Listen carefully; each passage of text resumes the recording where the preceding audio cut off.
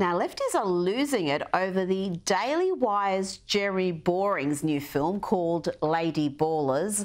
Let's have a little look at what we can expect from that film. Day one of being a girl athlete, I've already eaten a whole pint of pistachio ice cream, given up on parallel parking twice, reread Sense and Sensibility, and started washing down benzodiazepines with rosé. I love being a girl. How'd I do, ladies? Lady Ballers, streaming exclusively on Daily Wire Plus December 1st. Now, the lefties are saying this film is bigoted and transphobic and poking fun at vulnerable people and mocking womanhood. But isn't that what Dylan Mulvaney is doing, the trans activist who became that Bud Light ambassador for all of 5 minutes? Isn't his girlhood journey mocking girls and women? Have a look. Day one of being a girl, and I have already cried 3 times. I wrote a scathing email that I did not send. I ordered dresses online that I couldn't afford. And then when someone asked me how I was, I said, I'm fine, when I wasn't fine. So, how'd I do, ladies? Good? Girl power. Talk about beyond parody. It's really hard to parody that. They have tried, though. Now let's go to crime-riddled Chicago, where the mayor, Brandon Johnson, is making all sorts of excuses and, incredibly, blaming right-wing extremists and Republicans for the unholy mess that is Chicago. You know, what we've seen is a very raggedy form instituted by right-wing extremism.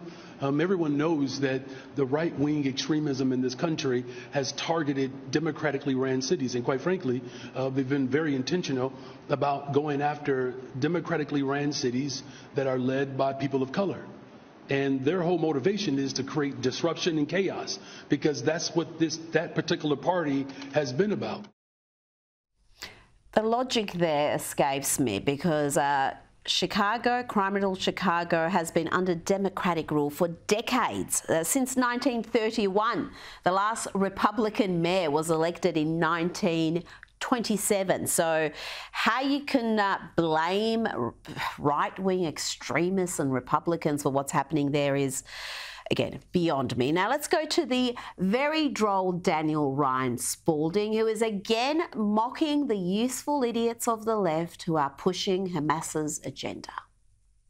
If there was a Hamas terrorist attack at a queer rave in Brooklyn or Berlin, there'd probably be a purple-haired girl in the center of the massacre watching all her friends be brutally murdered. It's okay, guys. Resistance is justified when people are occupied. It's Israel's fault. Her best friend's being burned alive and mutilated. It's okay, Michaela. Take one for the team. She'd probably take a knife and start stabbing herself. I'm fighting apartheid. Maybe you should reserve your anger for the radical Islamic Nazi death cult that started this war by massacring 1,500 innocent people and doesn't give a shit about their own people and uses them as human shields. Oh, but that's a little scary to say, right? Because those are the people that'll actually come and kill you. I guess it's easier to just spew a bunch of anti-Semitic hate and say that Israel shouldn't exist and all those Jewish people, they had it coming, right? Well, you know what? You're not a peace-loving person. You're not a part of a resistance movement. What you are is the kid in elementary school who sides with the bully because he's too scared to stand up for himself.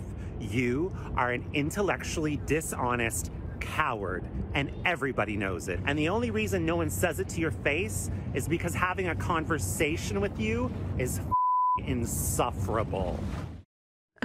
Now let's go to a bunch of TikTok types discovering the Quran. I started reading Quran. I just started reading the Quran. So I've been reading the Quran, and I have a... Salam. Good morning. And this is why so many people are starting to read the Quran. So I ordered a Quran. I just started reading the Quran, and I am so excited about it.